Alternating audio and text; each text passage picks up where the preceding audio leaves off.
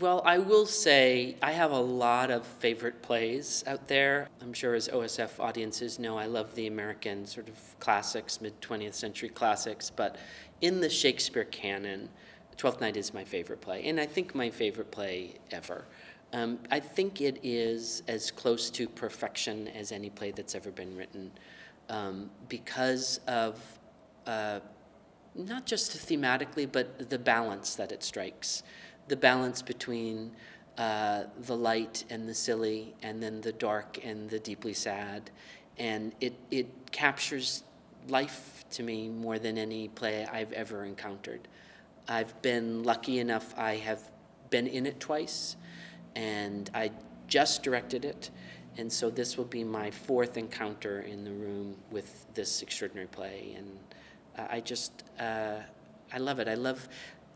I love every one of the characters, which is, sometimes you, as a director, that's your job, is to love the characters, but sometimes it's not easy.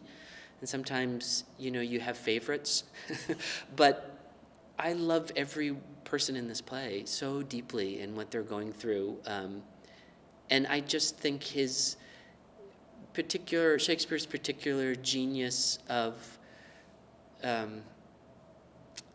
what's the right word, his House of Mirrors construction, reflection, where things so often reflect each other to themselves. I think it happens in Twelfth Night in such a beautiful and subtle way. And I think it's about, it's about really important things. It's about redemption, and it's about grief, and it's about, finding one's way through grief, which everybody has to do. And it's about giving yourself permission to love and giving yourself permission to laugh, and with the full acknowledgement of sometimes what those costs are. It's not a silly play, it's not a frivolous play, although it's very, very funny, and we have some very funny people in it. It's just a play that I hold very dear to my heart. The production is set in 1930s Hollywood. For many obvious reasons for me, I love that period very, very much, and grew up on my mother's stories of, that golden age in Hollywood, and her girlhood going to the movies with her parents, and later my dad, and I just love that era so much, and I love the figures from that era, the actors and actresses. The fashion in that era is, has not been bested, I would say, for both women and men. The silhouette is extraordinary, and working with Susan Sue, our costume designer, who is a genius, and the research has just been fun. So I love the period, but more importantly, thematically, it felt like a good match. I've always, 30s Hollywood, in a way, was the beginning of, I think, in our society, the notion of reinvention of self on a large public scale. So you could have somebody who was a guy from a small town in the Midwest, a farm boy, moving to Hollywood and becoming the king of Hollywood, and not just in his films, but in his public persona. And Twelfth Night is a lot about reinvention or invention of self, in assembling who you are, or learning to reassemble who you are, having lost sight of who you are. And so it felt like the right crucible for this play at this particular time for me.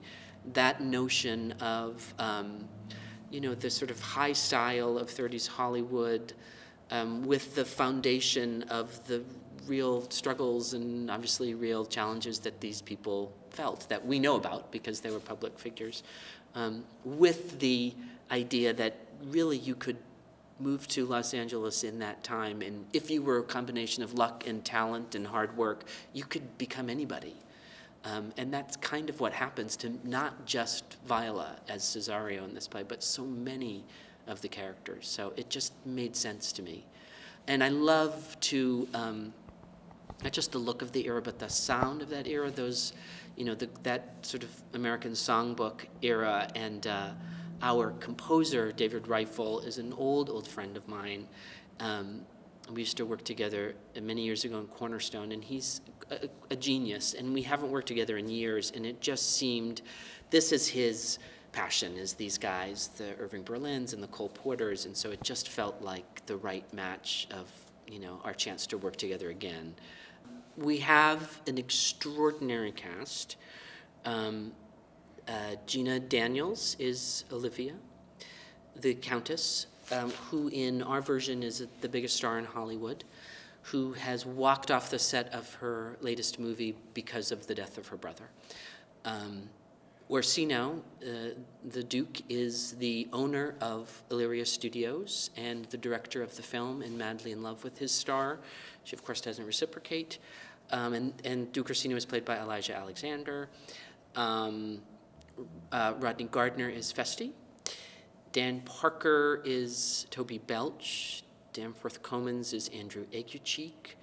Ted Dacey is Malvolio, who is we're basing his character very much on William Hayes, who was the inventor of the Hayes Code, which was the precursor to the ratings system for Hollywood movies, and was quite the censor back then and quite the prude, so it seemed to fit. Let's see who else. Barrett O'Brien is Antonio. Dick Elmore is the sea captain and the priest. Kate Mulligan is Mariah. And playing Viola and Sebastian is Sarah Brunner. So we will do some magic of cinema for the big reconciliation scene where she has to appear on stage with herself. But I won't spoil that by telling you what it is. Great. It's a really amazing cast.